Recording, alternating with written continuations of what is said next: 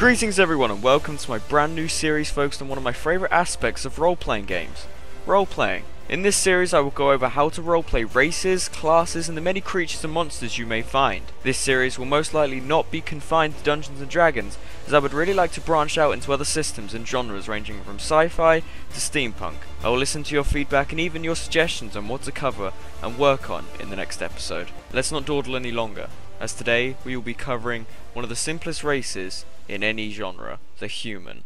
Now the human is probably the simplest yet most complex choice when it comes to playable races. This comes from the versatility and freedom you have with its personalities and the ways of making your characters unique. Now some might argue that every race has the same freedom because you can do whatever you want with your characters, but depending on the race you choose, you should follow a certain number of rules that are attached to that race.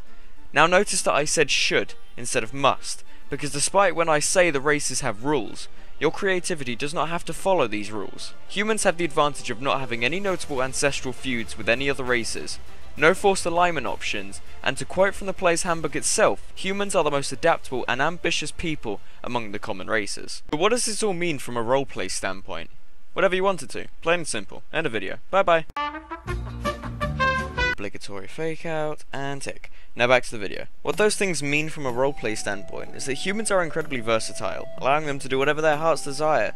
They can be any alignments, any backgrounds. It is actually really tricky to put into perspective how they fit into anything. Imagine the human race as the universal puzzle piece that fits into any puzzle.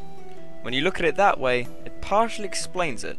At least I think it does. So, when I say that humans are versatile, I mean it. I couldn't possibly describe every possible way to roleplay a human as there are simply too many options to choose from. The only thing I can do really is give you some advice on how to develop your own ideas on how to develop your own roleplay for humans, if that makes sense. So the first thing I'd recommend is to put aside the race part of your character, since humans are so flexible, and really hone in on what makes your character more unique to the player called Raymundo sitting opposite from you. Yeah, that's right, Raymundo. We're talking about you.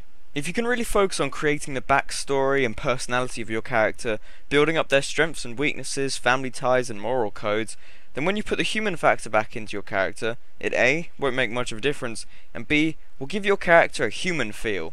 No pun intended. So that's really everything I can cover. Voices are something that can't really be explained in a video because the voices are so diverse, along with any other race, that you can't really give examples of a human voice. You know, you can do different variations of your own voice, but unless you're really good at impressions, you can't really do anyone else's voice. So if you wanted to do a voice for your human character and weren't bothered about them kind of having a unique feel to their voice, such as one that's more kind of like rough and harsh, or one that's more high-pitched and rhythmatic or something, if you just wanted to have a normal human voice for your character, just use your own voice. In your DM's world, there's never going to be an NPC with your voice unless he gets you to voice characters. Otherwise, your voice is unique to your character, therefore unique to you. So just do your voice for your character if you just want to have a normal human voice for your character.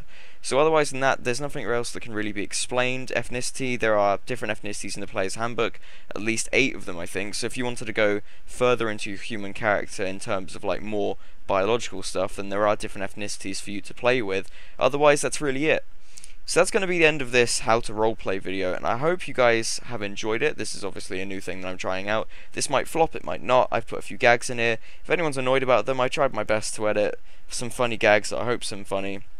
At least I've tried to edit them as best I can with Windows Movie Maker, because if anyone's used it or anyone has experience with it, which is, you can't really have experience with Windows Movie Maker, there's a reason it's the most simplistic software to use, like compared to anything else. So I've tried my best to edit some stuff in there. I can't really edit anything more kind of like intriguing or kind of anything that's more complicated than that, because it's Windows Movie Maker. That answers itself. So I tried to throw some stuff in there. If you don't like it, I'll tone it down for next video, but I enjoyed doing it. This is like the one video I've enjoyed making kind of in any other thing I've done recently, because I've just had so much fun editing it. This has been scripted, if you can tell. This part obviously isn't, because I mumble a lot more when I'm trying to go off the top of my head. So this part isn't scripted, but the rest of it is. I do that because it's easier for me to get my thoughts down on paper without having to think about doing them off the top of my head in front of the microphone on a time limit. So I prefer to write down my thoughts and then I'll write along with it, and because of that it allowed me to put some directions, which I put some funny gags in later. The majority of gags that were done in the video were actually made on